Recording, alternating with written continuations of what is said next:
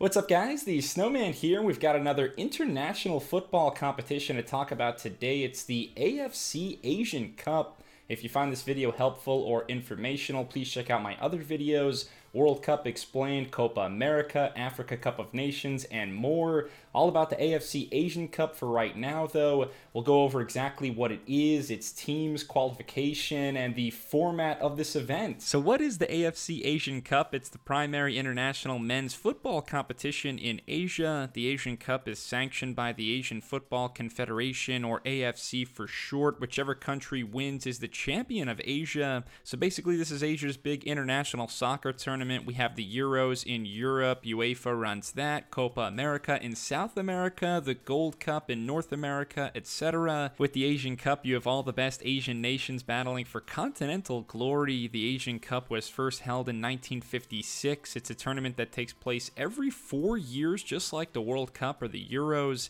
It was on an even-numbered year schedule, but since 2007, now it's played in odd-numbered years, so 2011, 15, 19, 23, 27, 31, etc.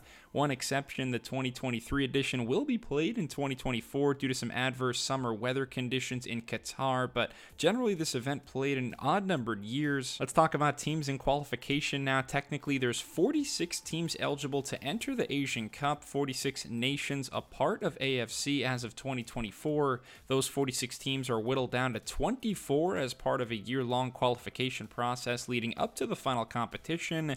Essentially, there's 4 stages of qualification, 2 playoff rounds, and 2 group stages. Just know that we have 46 teams in Asia, but only the best 24 teams qualify for the final event. From there, we have our remaining 24 nations who compete at the Asian Cup, an event that typically lasts about a month and is played in January or over the summer, depending on scheduling conflicts. This is what the format looks like, very similar to tournaments like the World Cup. 24 teams. That number has increased over the years. Started off with just 4 teams in 1956.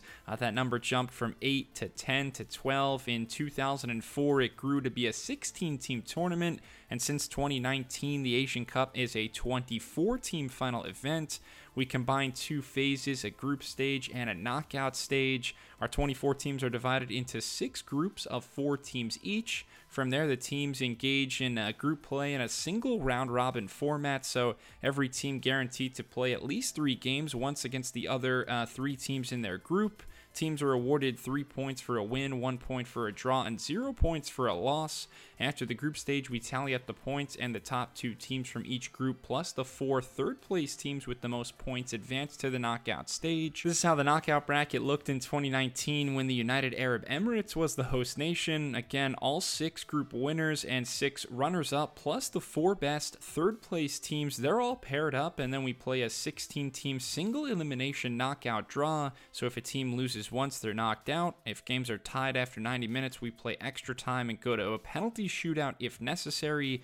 We go from 16 teams to 8 to 4 until just 2 nations remain. They play one single match to determine who's the best in Asia. And this is a quick look at all the teams that have made at least one final at the AFC Asian Cup as of 2024. Japan, the all-time leader in titles with 4. They've been the clear best team, especially since the turn of the millennium. Saudi Arabia, Iran, South Korea, all with multiple trophies.